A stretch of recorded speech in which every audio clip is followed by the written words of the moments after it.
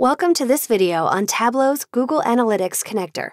Google Analytics is a service offered by Google that generates detailed statistics about a website's traffic, traffic sources, conversions, and sales. It's the most widely used website tracking service.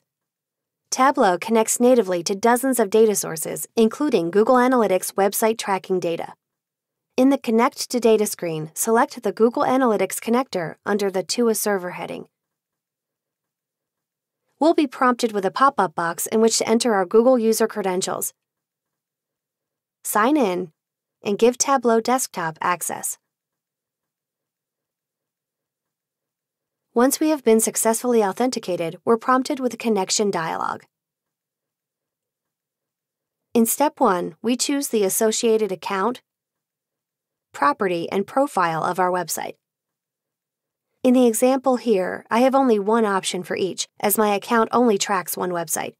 If you are tracking multiple sites, there may be more options available to you here. Secondly, we'll select the date range for which we'd like to analyze our data. The default setting is the previous 30 days, but the drop-down presents us with a list of options. If this is a static, one-off analysis, simply select a time frame. If the data will need to be refreshed on a recurring basis, it is always a best practice to select a fixed start for the date range. We can select the date on which we'd like to begin our analysis. In the Google Analytics connector, we are required to specify the dimensions and measures we wish to use for analysis. This is a limitation of the Google Analytics API, as this connector is limited to pulling samples from Google's databases in order to provide the dataset. As stated in the header, we are allowed up to 7 dimensions and 10 measures. We'll use the Add Dimension dropdown to add categorical or qualitative fields to our dataset and Add Measure to add our quantitative data. The date dimension is added by default. Note that it is not necessary to add each level of date aggregation as a separate dimension, as Tableau can aggregate dates itself. Dimensions and measures are categorized according to the type of analysis they are usually used to create. These categories are expandable or collapsible with the drop-down caret to the left of the category name. The Add Dimension and Measure menus also come with the ability to search for specific columns. Any selected columns can be dropped from the dataset by clicking the red X icon to the right of the column name. We're also able to use the Choose Measure Group dropdown to populate our measures with some common combinations of analytical fields. In this example, we'll use a custom combination of measures. After selecting our data for analysis, we can lastly choose a specific segment by which to filter our data. This menu is similar to the Add Dimension and Measure dropdowns, but acts as an overall filter for the data source if we'd only like to examine a particular portion of our website.